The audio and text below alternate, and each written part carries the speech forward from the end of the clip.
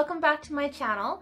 In today's video demonstration, I'm going to show you a really sweet card using the stamp set A Walk in the Woods. This is a card that I made for a friend of mine and I loved how it turned out, and I thought it would be fun to show you how I put this card together.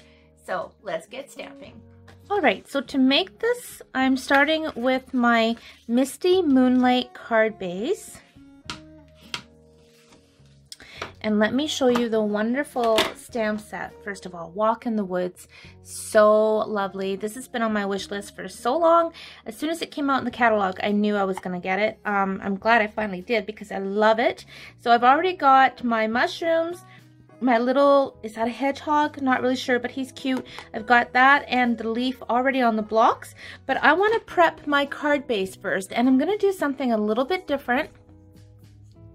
And a little bit on the radical side, you guys. I'm taking my Daffodil Delight ink pad and I'm just holding it like this because I'm going to swipe it right across the paper. And of course, this is our old style ink pad as well, but I'm going to do it again in our new style ink pads. So you don't want to cover up all that blue. And now I'm going into my Bumblebee, and this is our new style ink pads, and it works the same. The Bumblebee is just adding a little bit of a warmer shade of yellow. That's totally fine. Don't worry when that happens. Okay. And now I'm going to do the same thing with my crumb cake.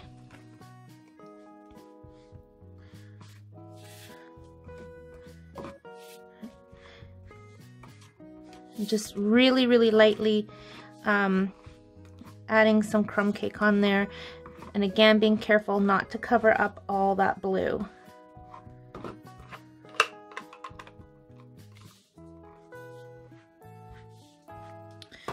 Okay, that's my background. May not look like much, but it's gonna look really nice when it's all done. So now I'm going to bring in my stamps, and I'm taking my black Memento. I'm going to ink this up. I'm going to stamp it right here, right on the bottom. Okay. And I'm going to take my leaf and just start adding some leaves randomly here and there. And you're not going to see all of these anyways because there will be a banner put on this card. Okay. So that's the background that I have. And you're probably thinking, Tina, that doesn't look good. It really does when it all comes together, I promise. At least I think it does. So now I'm taking my clear Wink of Stella and I'm just going to add a light wash of this clear Wink of Stella over all of those stamped images. And they're just going to pop off that page with that fun glitter.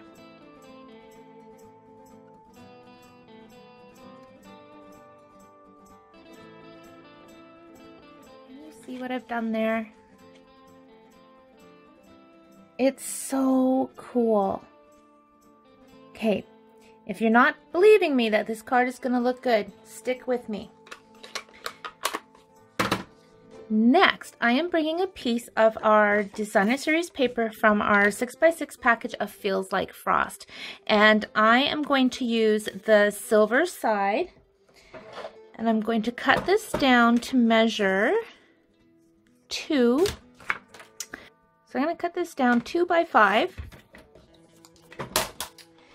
And I'm going to do exactly the same thing to this piece of Designer Series paper that I did to the Misty Moonlight. So I'm going to start with my Daffodil Delight.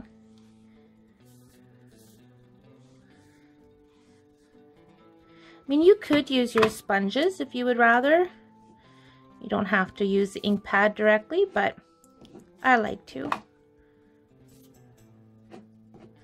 Okay, and my crumb cake.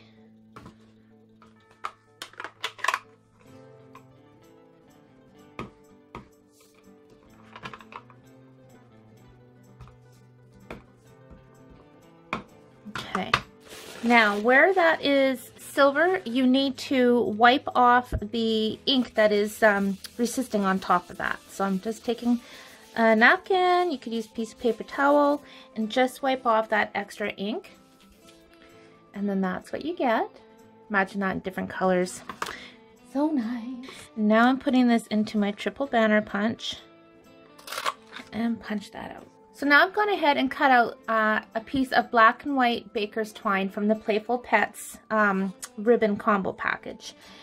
Now I'm going to take my Stampin' Seal. I'm actually using the Stampin' Seal Plus. I'm just putting a little bit of adhesive behind the back because I'm going to wrap this around and I just want that to hold it in place. And actually that's up too high, so I'm going to do a strip down there. There we go. So I'm going to wrap this around once and twice. And trim that end off.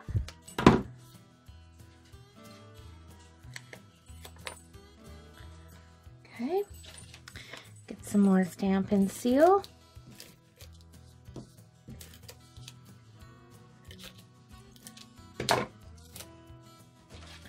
And I'm going to put this right here, right on the center of the card. So yes, it's hiding some of those mushrooms and things behind it, but that's okay because it's fun to have the mushrooms peeking out. All right. Now I have gone ahead and I used the largest oval from the Stitched Shapes dies and cut a piece of Whisper White. And the world needs more of you. And for the sentiment, I'm going to stamp it with the Misty Moonlight. I'm going to stamp that right up near the top. This little cutie, I'm going to stamp right here. Okay, that's what I have. Alright, I thought it would be good to bring in some clean paper here for the background. Okay, so I'm going to do some coloring. When you're coloring with Memento, you have to be careful because it's not like Stays On, where Stays On does what it says. It stays on. So I'm just going to be careful with the amount of water that I use, but I do like using my my water painters.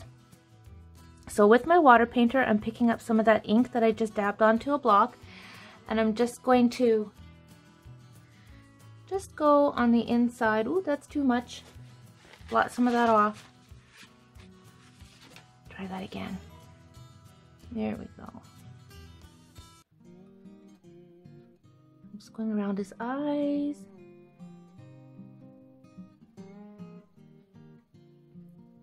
And again, I got a bit too much water, so I'm just going to dab it off. Now I'm actually going to pull a little bit of that color in on the fur.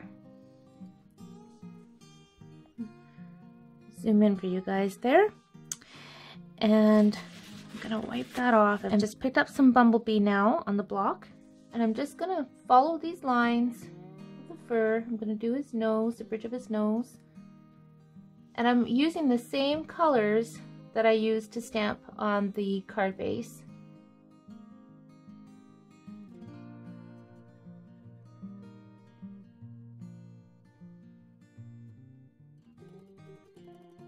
Now that I've wiped that color off, I'm just dabbing it into my crumb cake ink pad, picking up the color on my block, and I'm just going to add some of that crumb cake right on top of the yellows. And this just adds, I don't know, a really nice look with the inks. A little bit around his face.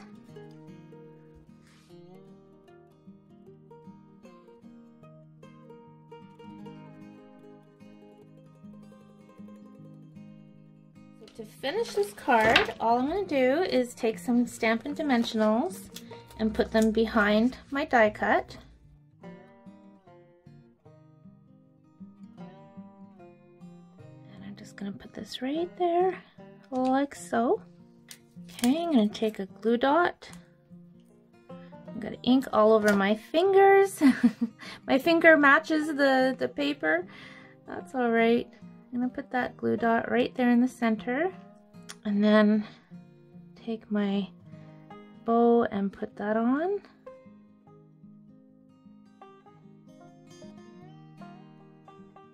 Now for the center of the card, I'm going to stamp "Thanks for being marvelous" in my bumblebee and my crumb cake. So I'm going to stamp it first in the bumblebee, and then I'm just going to dab it into the crumb cake. Stamp it right there so I get the two tones. Enjoyed today's demonstration, and it's a really fun technique actually. You can really experiment using different stamp sets and colors, and I hope you really enjoyed today's video. I enjoyed making this card for you.